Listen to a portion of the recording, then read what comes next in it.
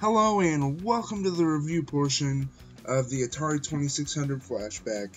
And here's the system.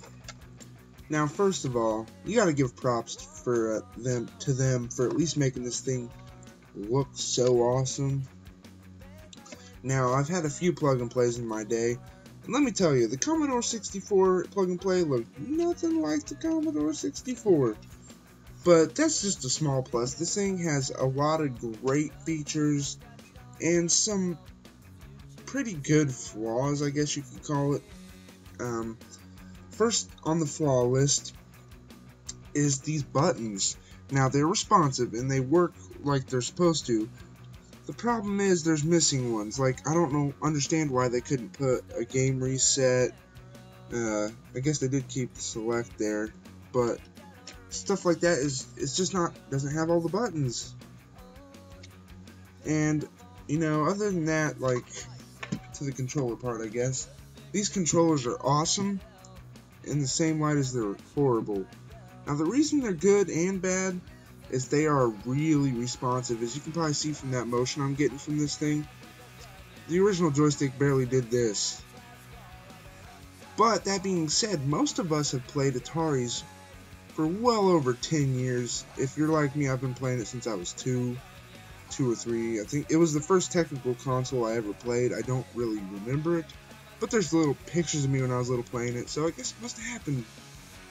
And it takes some getting used to. I still haven't completely gotten used to it yet, so. And also, I'm not sure if this works with paddle controllers, but I'm guessing it does because it works with the Sega Genesis controllers, so I don't know why it wouldn't. But now onto the games. While this thing has a lot of great games, there are some missing ones. For instance, Space Invaders. I don't know why it's not on here. It kind of baffles me. And there's also games on here that are just completely not needed. For instance, the Sword Quest games. Now, if you know anything about the Sword Quest games, you know that in order to play them, you really needed the manual, and that would have been awesome. Like, I was happy to see these on here because I was like, okay, they're not going to leave out the manuals because you can't play them without the manuals. No digital manuals or nothing on here. So if you want to play the Sword Quest games, you got to either have the original manual or you got to pull it up online, which is something you shouldn't have to do with the 2600 game. And but there are some great games on here. It has the first adventure game along with the second one, which, to be honest, I did not know they had a second adventure game. It's got Asteroids, Gravatar, Outlaw, possibly one of my favorite ones. And it's also got a lot of sports games on here, which it's a plus for me, but it might not be for some people. Like, I don't like newer sports games, but ones for like the Intellivision and the 2600, I absolutely loved. And it has all the real sport ones, I think, and a few other ones. And yeah, this thing is just awesome. I mean, the pros highly outweigh the cons. Another small con is the paddle games. It comes with a few paddle games on it, and they've programmed this thing to where they work on this thing. And I'm not bragging, but there's two kinds of games I'm good at, or genres, I guess. And that's arcade games and role-playing games. And Circus Atari kicked my ass every freaking time. Like, I could barely get him back on that little thing to shoot him back up and pop the balloons. It was almost impossible.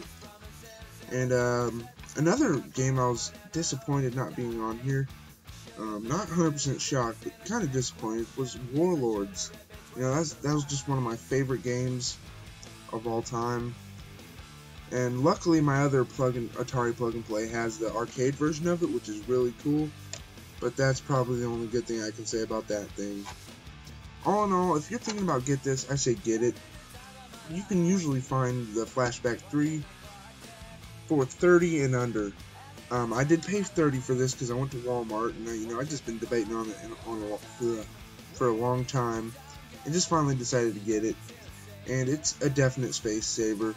I no longer have to lug, for the most part. Like, if I want to play some games, I will, but for the most part, I no longer have to lug either of my Ataris out to the living room and not the massive game collection I have for the 2600. So definitely, if you see this for a decent price, definitely pick it up.